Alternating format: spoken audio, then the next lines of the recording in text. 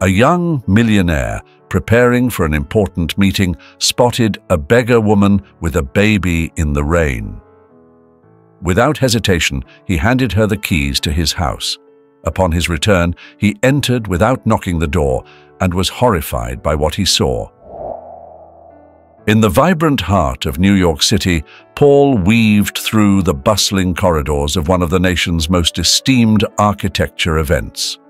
The sharp contrast between the opulent setting and the evening's altruistic mission was palpable. Amidst the glitz and glamour, this gathering pulsated with a noble cause. It was a charitable endeavor aimed at raising funds for housing projects for the underprivileged. Esteemed architects like Paul generously contributed designs and blueprints for these noble ventures. The essence of the night revolved around pooling resources to breathe life into these visions. Amidst a sea of elites flaunting their affluence and status, Paul commanded attention. Revered as one of the foremost architects of his time, his presence resonated as profoundly as the projects he championed. Yet, beneath his outward success, whispers circulated about his altered demeanor following the tragic loss of his wife in an accident, coupled with his responsibilities toward his ailing father. Some interpreted his demeanor as aloofness, but those acquainted with life's adversities recognized it as his coping mechanism. In the midst of all the hustle and bustle at the event, Paul bumped into Jessie, an architect extraordinaire, respected for her extensive knowledge and achievements in the field. "Paul, having someone with your level of expertise here is really something," she commented, her gaze intense. "I've heard you've been managing a heavy workload while also looking after your father. That's truly impressive." Paul gave a polite smile and nodded, although he couldn't shake the feeling of being somewhat out of place amidst the glitz and glamour. Feeling uneasy, Jessie added, "These gatherings might seem superficial, but they often reveal more than meets the eye.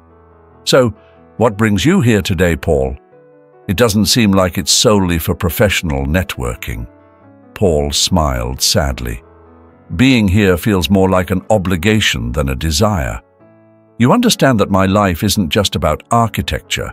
It's shaped by a variety of human experiences and the wisdom passed down from my father." Paul paused, reminiscing about tough times.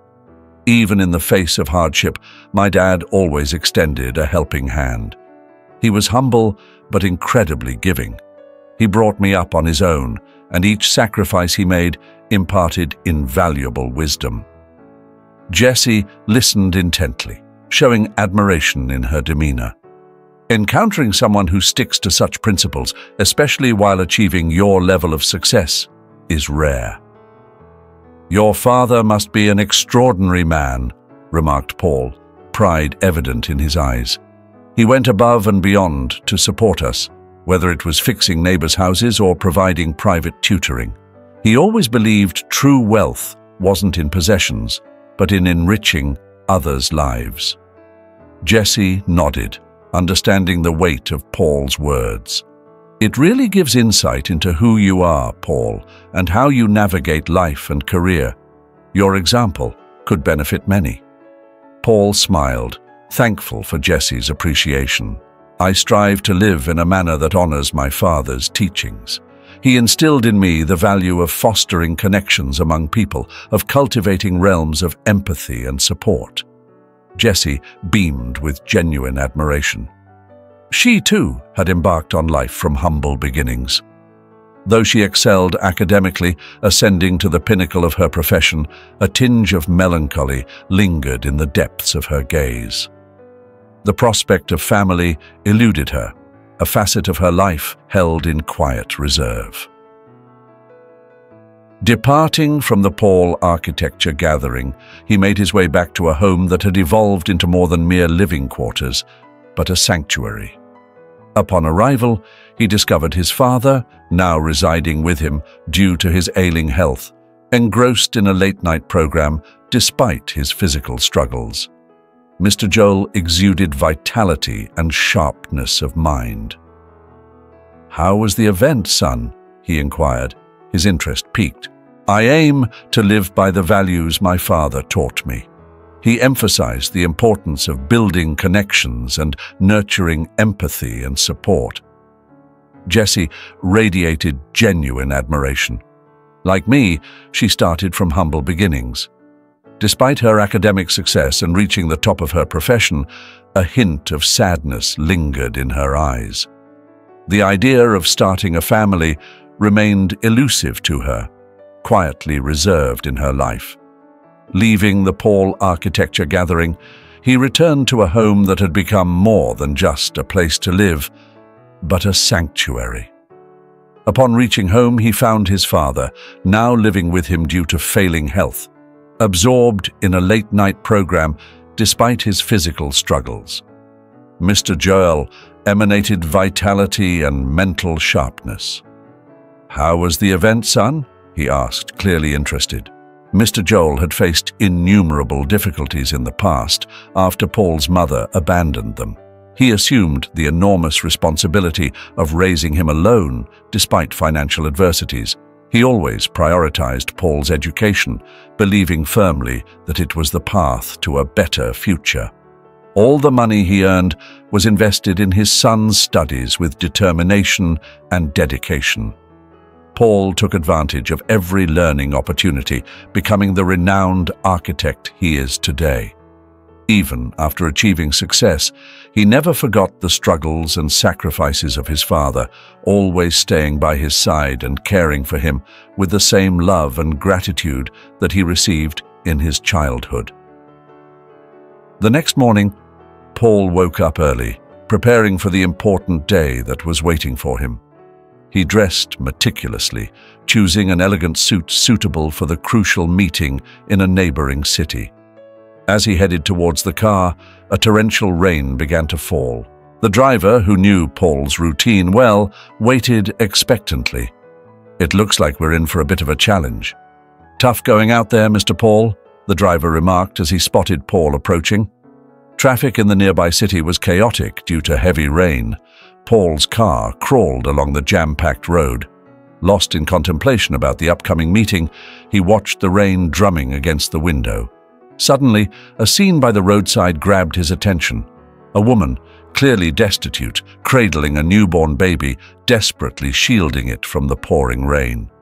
The sight of such desperation and vulnerability deeply moved Paul. Without a second thought, he instructed the driver, "Stop the car, please. I need to help that woman." Aware of Paul's empathy for those in need on the streets, the driver cautioned, "But Sir Paul, you'll get soaked and ruin your suit, and we're already running late for the meeting." Paul remained resolute. "I couldn't care less about the suit or the delay. That woman and her baby need our help." Now, he swung open the car door, stepping out into the deluge. As he approached the woman, he inquired, "Need a hand? You and your little one shouldn't be out in this downpour. Got a place to take shelter? A home?" The woman, still startled and shielding her child from the rain, replied hastily, "No, we've got nowhere." She didn't delve into specifics about her predicament. Paul sensed an immediate need for action. Dashing back through the rain, he implored the driver to pop open the glove compartment. Retrieving a set of keys, he hurried back to the woman. After a brief self-introduction, he asked, "Which one's your name?" "Ariel," she replied, holding her daughter closer to shield her from the rain. "Ariel, this key opens my dad's place. It's nearby. Currently, he's staying with me, so the house is free. Can you and your daughter stay there?" Paul asked, offering her the keys. "I have to rush to a meeting, but my driver will take you," he added, handing the keys to Ariel. With a quick return to his car, already drenched from the rain, Paul instructed his driver, "I'll walk the rest of the way to the meeting. Please take Ariel and the little one to my dad's place. It's nearby. And swing by the market. Get everything they need. Food, clothes, diapers, you name it." Acknowledging Paul's generosity, the driver nodded. "You can count on me, Mr. Paul. I'll handle everything." With that, Paul's driver bid him farewell and returned to where Ariel and her daughter sought refuge from the rain. With a warm smile, he approached, saying, "Let's go, all right? No need to fret, I'll get you both to a secure spot. Sir Paul's keen on lending a hand to you and your little one." Ariel, however, eyed the driver warily, a mix of fear and suspicion clouding her gaze. "I don't know you, seen enough on TV to know what goes down. Can't just trust anyone like that," she murmured, clutching her daughter tighter. Sensing her unease, the driver sought to reassure her. "I get it. The fear's real. But trust me, Mr. Paul's got a heart of gold, just wants to lend a hand." To prove his point, he flipped open his wallet, revealing snapshots of his own kin. "Look, I'm a dad too, been on Mr. Paul's team for years. He's the real deal, genuinely cares." Studying the photos and the earnest face of the driver, Ariel remained cautious yet felt a glimmer of hope for safety and shelter. With a nod, she finally agreed to accompany him. Carefully, she assisted her daughter into the car, shielding her from the rain as the driver prepared to take them to Paul's father's house. Before reaching their destination, they stopped by the market to grab some groceries and diapers for the baby. Later that afternoon, after a long and productive meeting, Paul exited the building to find his driver waiting for him. Once seated inside, Paul inquired about Ariel and their daughter's journey. "Did they make it safely to my father's house?" The driver assured him, "Yes, Mr. Paul, but I dropped them off at the beginning of the street. I thought it would be easier to maneuver the car."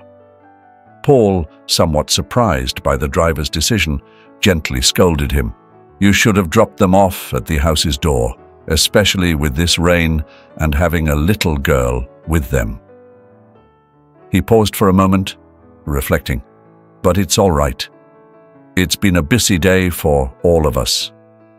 Tomorrow, I'll swing by to see how they're doing and ensure they've got everything they need." Paul continued, gazing thoughtfully out the car window. Thoughts of Ariel and his daughter's well-being filled his mind, yet he was confident he'd made the right call in lending a hand. Upon reaching home, Paul barely turned the key when Mrs. Dorothy, who'd been looking after his father, greeted him with unexpected news. "Mr. Paul, your father, Mr. Joel, grabbed a spare set of keys and headed straight to your place after you left. He mentioned wanting a change of scenery for a few days.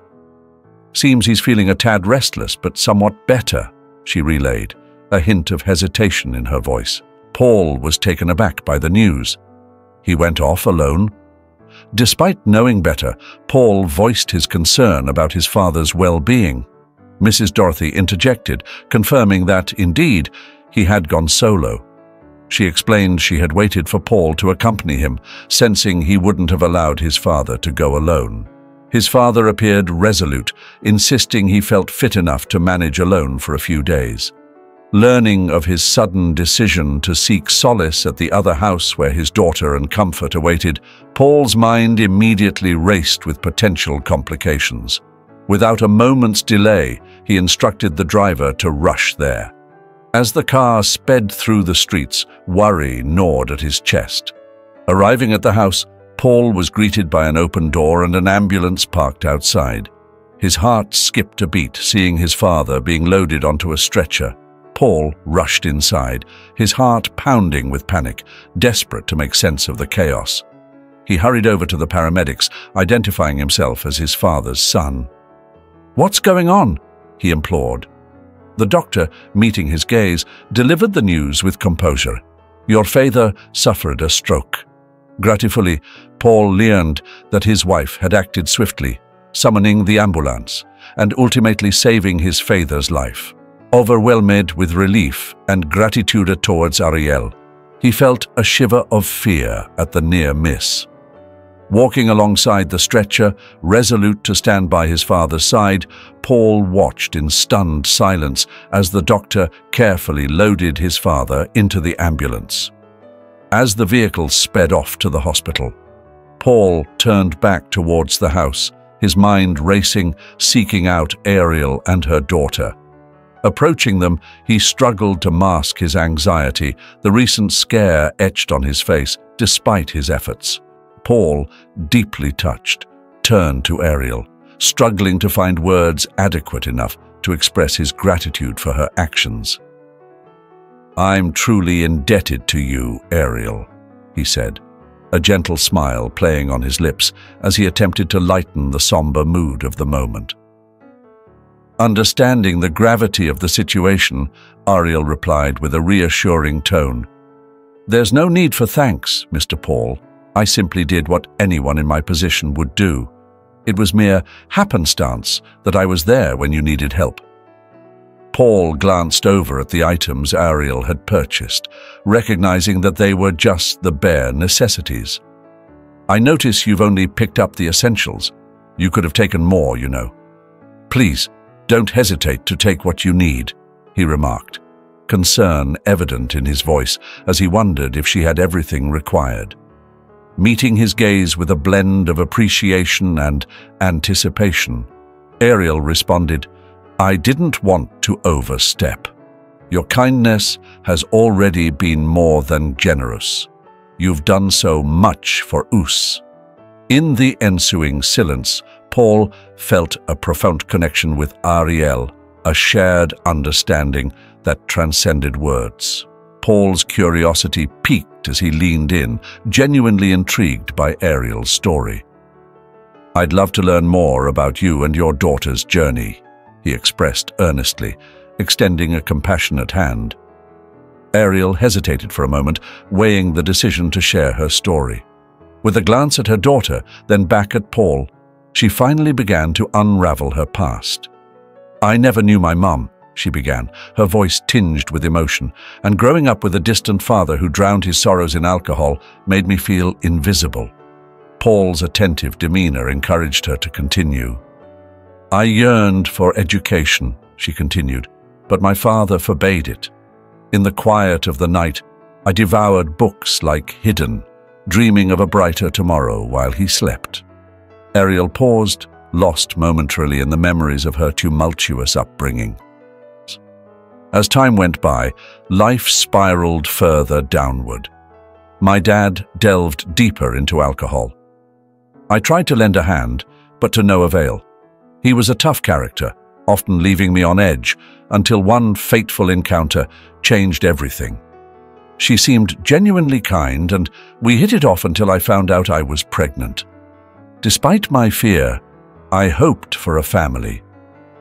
Ariel's voice wavered with pain as she recalled, "He vanished the moment he learned of the pregnancy, never to be seen again." I managed to conceal it for a while, but when my dad discovered the truth, he exploded. He didn't listen, just threw me out with nothing to my name. Paul interjected, concern evident in his voice. "How did you manage to survive?"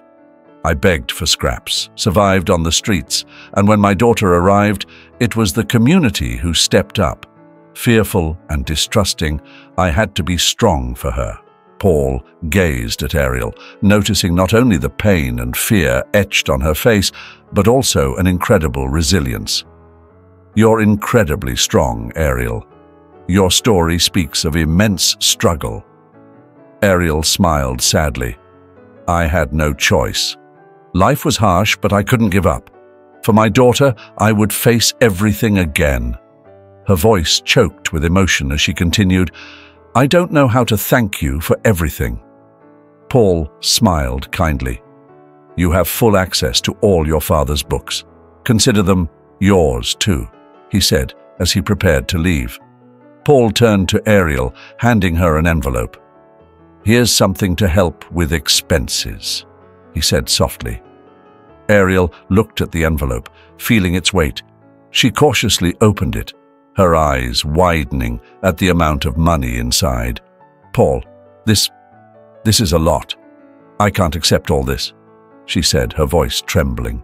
"Please, take it," Paul urged, his smile warm and encouraging. "You need it more than I do. Use it for clothes, food, whatever you and your baby require." Tears filled Ariel's eyes. "I don't even know how to thank you," she said softly. You're not just offering help. You're giving me hope." In the quiet that followed, Ariel studied Paul, a question forming in her mind. "May I ask something?" she ventured. "Are you married, Paul?" Paul's smile faded, a shadow crossing his face. "I used to be," he began, his voice tinged with sadness. "But my wife passed away in an accident just a month after our wedding. It's been 3 years now." Ariel covered her mouth, shocked and saddened by the revelation. "I had no idea, Paul. I'm so sorry," she whispered. Paul shook his head gently. "It's all right.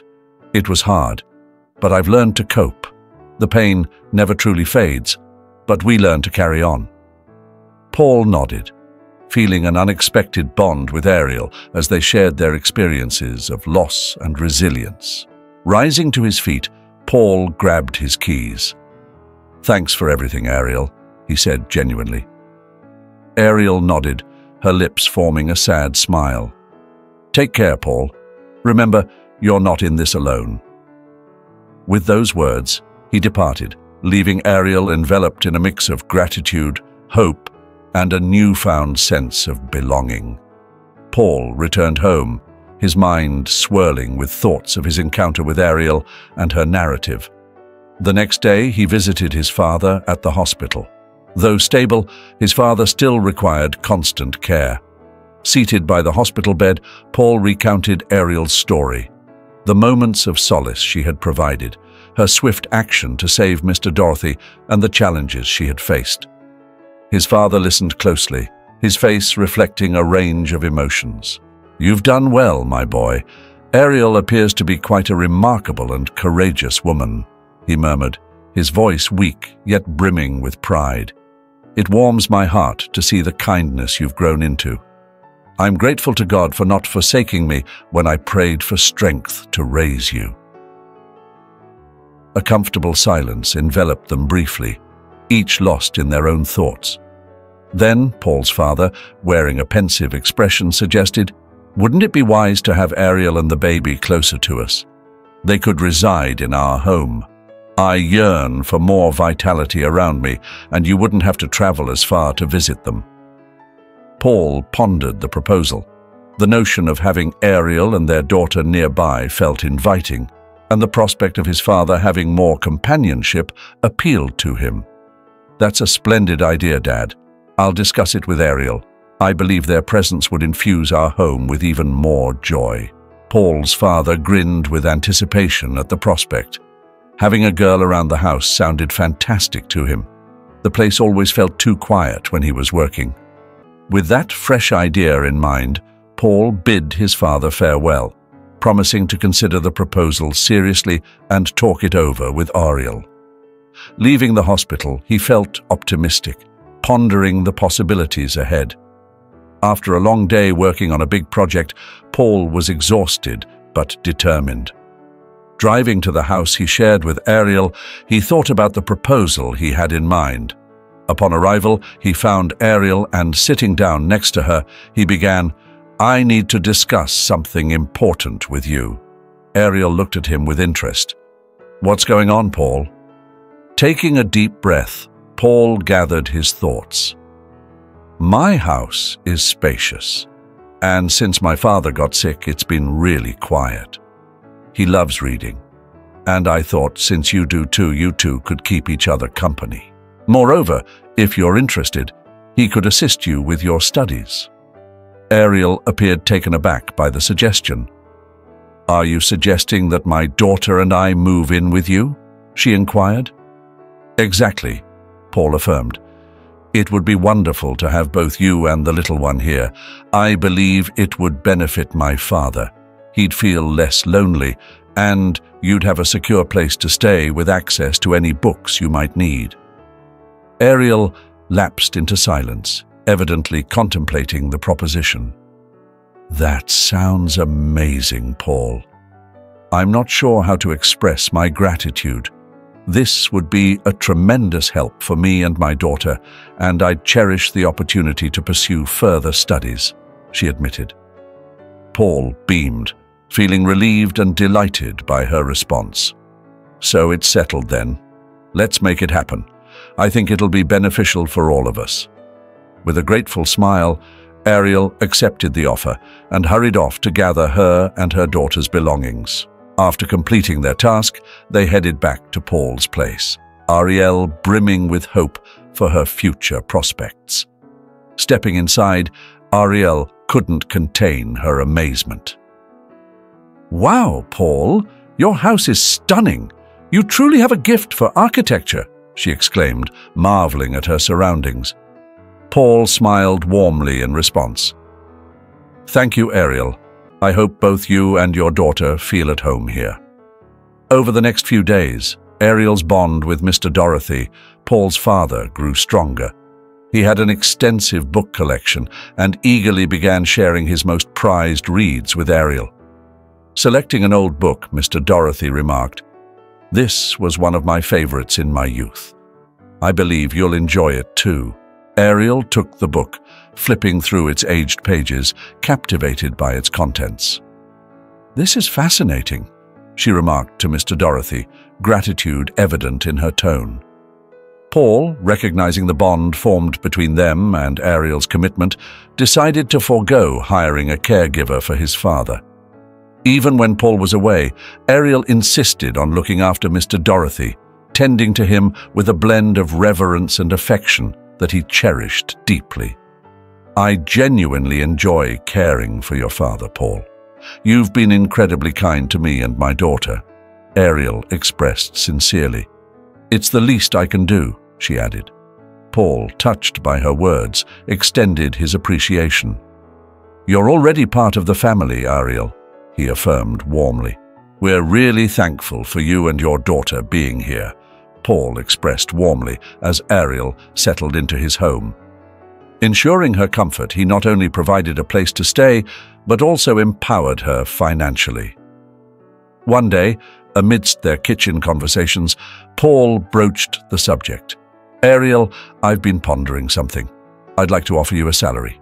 You've been amazing, caring for my father and maintaining the house. It's crucial for you to have your own earnings."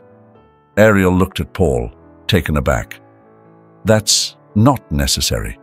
You're already giving us a home and everything we need," she responded. "I understand," Paul nodded, "but it's vital to me that you feel independent.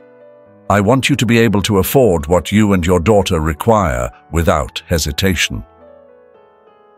Gratefulness welled up in Ariel as she replied, "Thank you, Paul.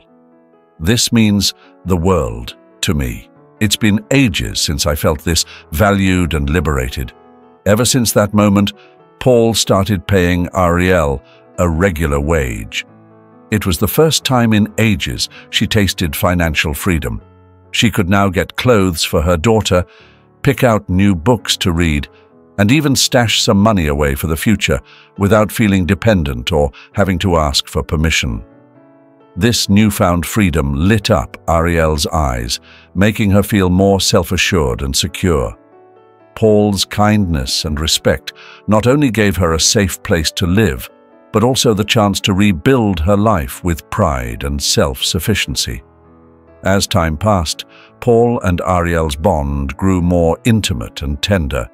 Paul took delight in spending time with Clara, Ariel's little one, and they often went on strolls together. In those moments, Paul shared his love for architecture with Ariel, who eagerly listened, hanging on to every word. Ariel delved into the books Paul gave her, deepening their bond. Their shared affection evolved into something profound. Though Ariel harbored love for Paul in her heart, she kept it hidden, uncertain of the next steps. One evening, as they sat on the porch, watching the sunset, Paul confided in his father. "Dad, I think I've fallen for Ariel. It's been years since I felt this way, but I'm unsure how to proceed." With a knowing smile, Paul's father advised, "Son, life's too fleeting for doubts. If you feel strongly for Ariel, tell her. You deserve happiness." Paul pondered his father's wisdom. "Do you truly believe that? If she doesn't feel the same, you'll never know if she doesn't give it a shot." "That's what I learned from watching your interactions, son," the father remarked. Fired up by his dad's advice, Paul resolved to have a heart-to-heart with Ariel. He aimed to lay bare his emotions and find out if she felt the same way. Battling a mix of nerves and optimism, he strategized his approach, hoping beyond hope for reciprocation. That evening, after tucking Clary into bed, Ariel lounged in the living room, absorbed in a book when Paul made his move. Sitting beside her, his heart pounding in his chest, he broke the comfortable silence with a soft but determined voice. Ariel, can we talk about something important? Paul initiated, locking eyes with her. Ariel set aside her book, turning to him with an attentive expression. Of course, Paul. What's on your mind? Paul gathered his courage, taking a deep breath. Lately, my feelings for you have evolved beyond mere friendship. You've illuminated my life in a way I hadn't expected, and here, in this home, my concern for you and Clarina exceeds what I ever imagined. Her words caught me off guard, and I felt my heart quicken with surprise and gratitude. Paul, I've also developed feelings for you. You've been amazing to us, she replied, her voice trembling.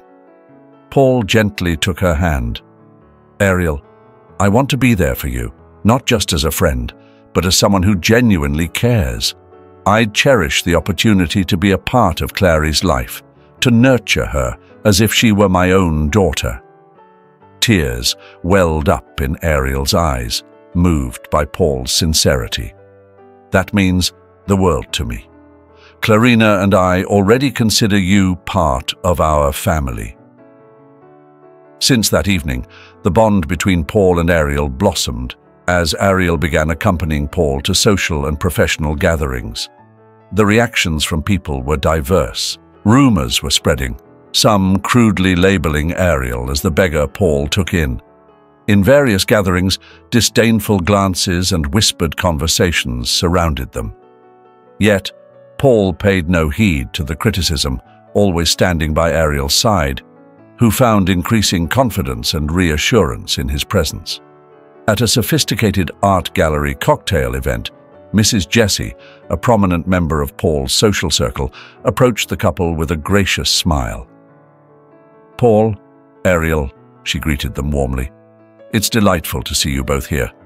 I've heard about your relationship, Ariel, and I must extend my congratulations, Jessie said, maintaining her friendly demeanor. Ariel thanked her, feeling somewhat tense under Jessie's attentive gaze. There was a discomfort in the way Jessie observed her, but Ariel managed to maintain her composure. Jessie maintained her intense gaze on Ariel. It's always nice to see fresh faces here. Ariel, you bring a unique presence, she remarked. Thank you, Mrs. Jessie, Ariel responded courteously. Jessie then extended an invitation. Before I forget, I'd like to invite you both to dinner at my place next week. It'd be delightful to have you. Paul hesitated briefly, feeling obligated to accept despite his lukewarm enthusiasm. He glanced at Ariel, silently seeking her opinion before replying, We'd be honored, Mrs. Jessie. Jessie appeared content with the response. I look forward to it. It promises to be a wonderful evening, she said, before departing, leaving Paul and Ariel alone once more. With her departure, Paul turned to Ariel. I'm really sorry. I thought it'd be a good idea to accept. I hope you're okay with it, he expressed, a hint of concern in his tone. Ariel nodded in agreement, showing her support. No worries, Paul. I believe it'll be quite an interesting experience, she responded, attempting to maintain a positive outlook. They both continued to immerse themselves in the event. However, the thought of dinner at Jessie's place lingered in their minds, evoking a mix of curiosity and caution. The evening of the dinner at Mrs. Jessie's residence finally arrived, and Paul and Ariel got ready for the occasion. As they stepped in, they were awestruck by the elegance and magnificence of the house. It was evident that Jessie was a highly esteemed architect. Every aspect of the decor was meticulously planned and flawlessly executed. The visual appeal was striking, seamlessly blending modern and classical art. Jessie warmly welcomed them and gestured for them to take a seat. While Ariel admired the interior, she couldn't shake off a feeling of emptiness in the atmosphere. Despite the stunning exterior, the house lacked the cozy embrace of a welcoming home. Jessie resided solo in the vast mansion, yet its grandeur failed to exude warmth. "What a magnificent abode," Ariel complimented cautiously, masking her reservations about the ambience. "Thank you, Ariel. I've poured my heart into every corner," Jessie responded with a prideful grin. Fixating on Ariel with an inscrutable gaze, Jessie delved into her personal history, recounting a tumultuous past marked by injustices. "Mrs. Jessie, forgive my confusion, but could you shed light on why you've invited us for dinner?" Ariel inquired tentatively. Jessie, gathering her resolve, rose to retrieve a photo album. Returning with it, she revealed a picture of herself from years ago, visibly pregnant. Paul and Ariel studied the image, still puzzled by its significance. "Where's the kid?" Paul asked, trying to make sense of things. Jessie, with tears in her eyes, stared straight at Ariel. "The kid is right here. It's you, Ariel." Paul and Ariel were shocked by what they heard. Ariel glanced at the photo, then at Jessie, processing the enormity of those words. "Am I your child?" Ariel asked, her voice shaking with emotion. The revelation that she was Ariel's mother hit like a bombshell, leaving everyone at the table stunned. Paul expressed doubt.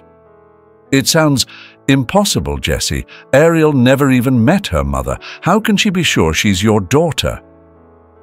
Ariel, still trying to wrap her head around the situation, looked between Paul and Jessie, unable to find the right words. The thought that the lady in front of her might be her birth mother was beyond anything she had ever considered.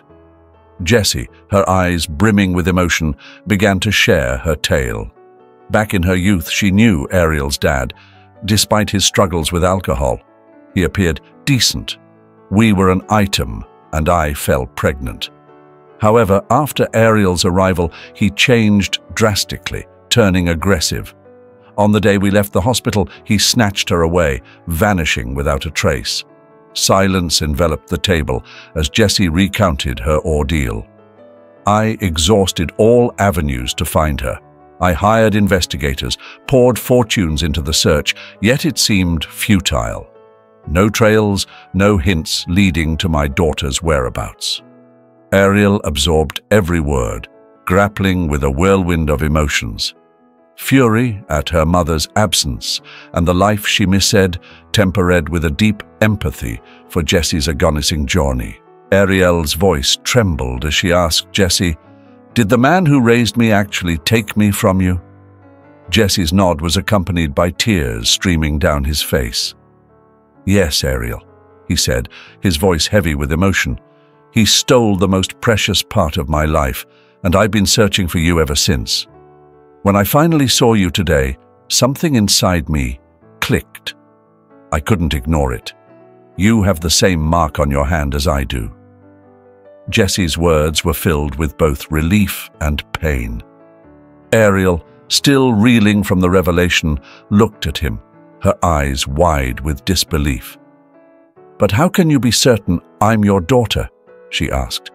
Jessie's voice choked with emotion as he replied, "After that day, I asked a trusted investigator to delve into your past.